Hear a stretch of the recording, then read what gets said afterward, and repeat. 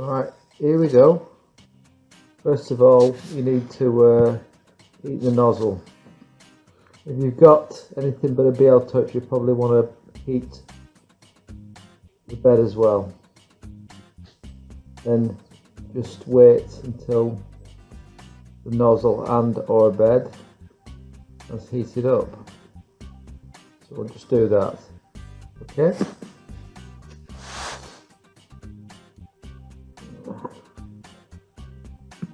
If you want, just go and watch some paint drying while it's just doing this. Right, first thing you need to do is do an auto home. So let's do that. So that's prepare, auto home. Up, down, and away we go.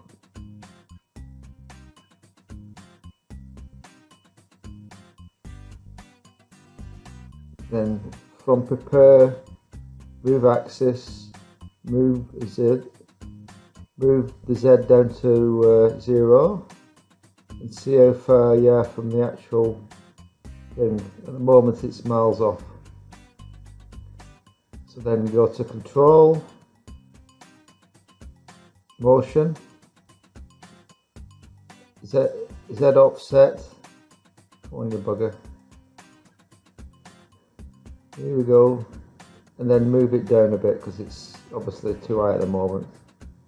This actually has moved it too far, if I remember.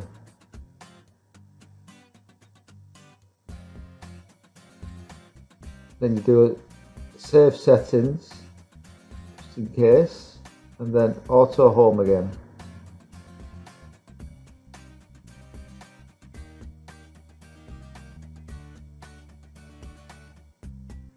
Then the same again, you move the Z down to 0, you'll notice it's slightly different this time. It's 12.5, which is 11 before.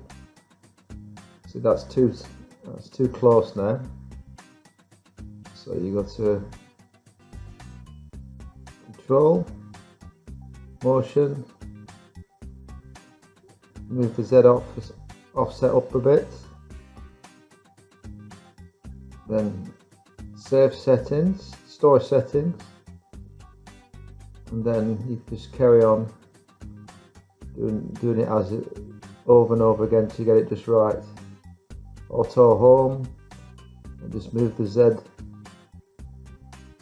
down to nothing and continue over and over again to get it just where you want it to be. Okay, that's simple as that. Don't forget to do a store settings, otherwise it won't remember when you turn it off.